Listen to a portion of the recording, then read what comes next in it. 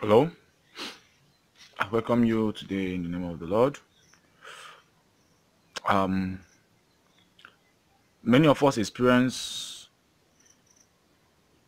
have kind of experience after doing every spiritual work. Okay, so like most believers, if you're a Christian, if you're a voodoo man, if you're a nature lover, you find out that after using an element in a work, either a spell work or after doing prayer and fasting for dedicated prayer and fasting like for days, 2 days, 3 days, depending on the kind of prayer you're making. You find out that your prayer session after your prayer session you get this kind of chaotic physical living. It kind of becomes chaotic, or you are drained, like you're drained from your system, that you can't even, it won't have much energy to talk. Okay, every spiritual walk deals with kingdoms. All right, you entering into a spiritual engagement is to what? To oppose a kingdom, to receive your thing, to force out your blessing from a kingdom holding it. Okay, or a kingdom obstructing it. So, and when you go into this kingdom spiritually to get what belongs to you, there must be a chaotic moment, because if you conquer them in spirit, they'll find a way in the physical realm, you know, to try to pull you down, because they know that they can only lure you into something that will make your spirit weak, and they will accuse you, because they say that the devil is the accuser of the brethren. Okay, so they just want your physical. That's why anytime you do a prayer and fasting session in the daytime, to a day, the next morning or 2 days after that day, you start seeing some people, even some people you never expected that could come. They will be showing themselves. Some of them will pass your path.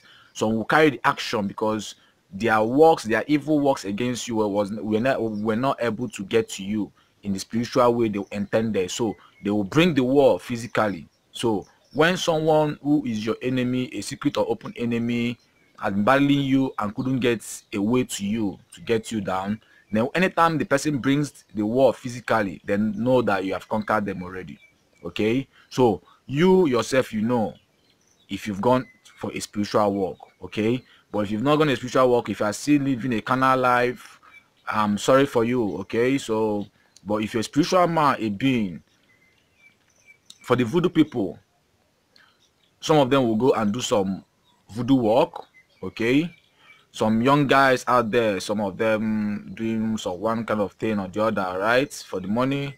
So they will go and do one voodoo stuff or the other, because they don't know what have been past roots, animal stuff, and the blood they've put there. And once you've done all this herbal work, yeah, we thank nature with animal offering and all this, but I don't serve any idol. I don't have any tree, wood, anything representing anything for me. Okay, the universe represents everything for me. So every sacrifice I give to nature. All right, so everything grows from the earth. So that is for me. I don't know for you. I'm not trying to change you, but I'm trying to tell you the way you please nature. All right, so once they've done all these herb roots, these are spirits combining together to do a particular work.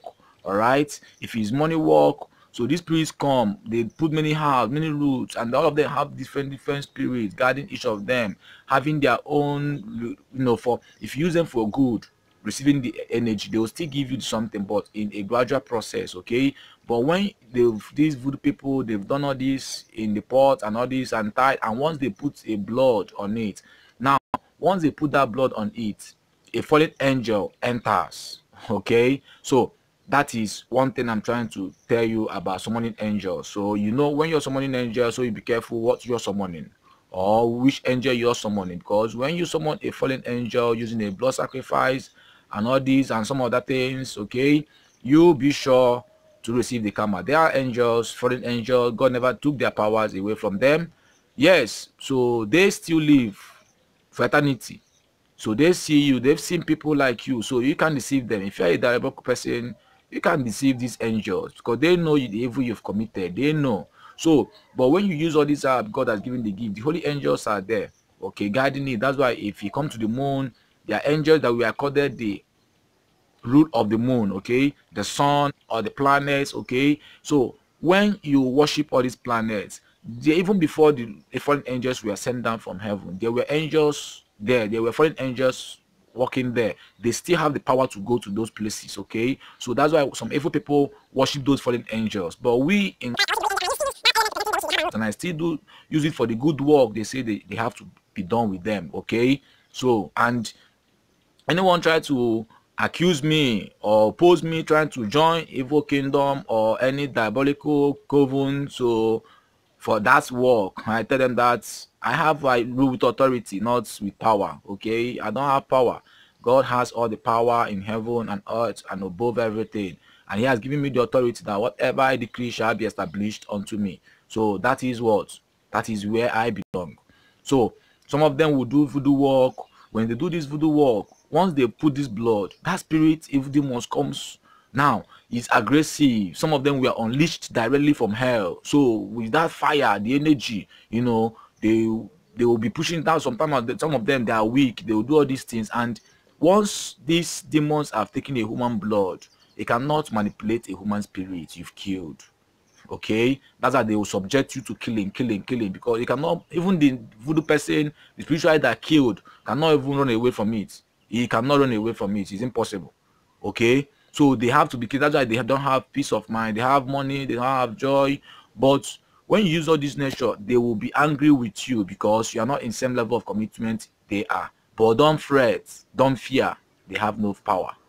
Okay, they just have power, but with authority, wisdom. They have power and knowledge. We have authority and wisdom. And when you have authority and wisdom, knowledge is elementary, power is elementary. Even kingdoms that have power will seek you. Okay, so what I'm trying to say is, anytime you do a spiritual work, some of them will do the spiritual work before they go home. The spirit will be dragging them. Some of them will get accident and die. Some with that, if they were able to coordinate themselves, the spirit needs something to start acting. It needs blood to start acting, okay? Because you've put blood on that herbs and you've committed it, and you've gone against the law of nature. You okay? And once you've gone against the law of nature, you must dance to the tune of whatever you've done there. All right? So there's no running back unless there is a grace man that can spoil it for you. Apart from that, you must dance the tune of what you've committed. So next thing will come, and you know that if you come to your house and someone dies, because the angel will go, he knows your information because your blood has been put there, your everything is there. So he goes there, he takes somebody, and you come, you know where you've gone to. You know you've gone to the kingdom of darkness. You know how you've moved. And now, but if you've gone for a thing and someone, you never prayed for anybody, you went for prayer and you came back and someone died, you will believe that, yes, God answered your prayer. He didn't kill anyone. Maybe it's even the person, evil person doing it for you. So that's why the conscience devil will put into you when you go to a voodoo work, because your conscience will first of all tell you, hey, it's like this thing I did the other day cost this thing because you went there. Okay, so this here is, I'm trying to tell you about nature. I'll be releasing many things for you, how you use nature to tap to the grace God has given to it. Many of them will be coming. Many of them will be coming. The trees, you never know, they have powerful effects. Even the voodoo people, the evil one, they use it too. They tie a cloth and they worship it. Okay, now another spirit enters it and they say this is it, but that is not it. So what I'm trying to tell you, anytime you do a spiritual work, or a pastor, a man of God, I don't like calling all these names, okay, a man of God, a spiritualist, a priest, a prophet, prophetess, or name they choose to answer, okay, once they do a spiritual work for you, I'm not advising you if you are doing voodoo work, because if you are doing voodoo work, surely there must be chaotic moments. But if you are doing voodoo work, know that your own chaotic moment has no end. Okay, so just know that one in your mind. If you are doing any blood work, you have adding root and you keep blood on top of it and all this, know that your own karma, your own chaos is not having any end in sight. So let me just tell you, unless you give your life to Christ now. But if you're spiritualist there, you do work for some people, know that if it's a good work you've done, you are trying to go and fight against a kingdom, another kingdom, to get what belongs to someone you're working for, to get something that belongs to you. So once you do these things, some of these things will come out as battle, because this kingdom know that something has been taken away from them. And once you know that something has been taken away from them, they unleashes their agents to come and attack.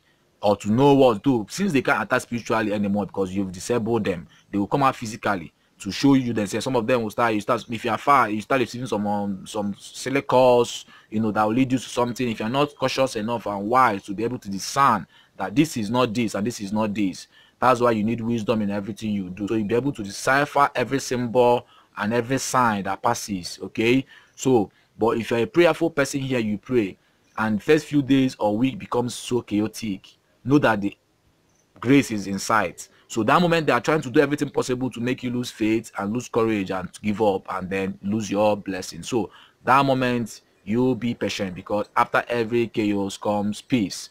Kingdom of heaven suffer violence, and not the very what take it by force. So you know there must be violence. It happened in spiritual. It always happens. So that's why I want you here to be like a soldier. If you do any spiritual work, be sure you know the path you've gone, and be sure you be able to understand that the first period of every spiritual work is chaotic. Okay, so just keep that in mind. That is what I want to discuss. It's a deep stuff. I wanted to be saying about the signs, ways it affects everybody in every spiritual walk. Okay, like healing, money, and all this, in the way you'll be seeing the attacks. Okay, the way you'll be seeing this attack manifesting in real life, and how you can be able to avoid them.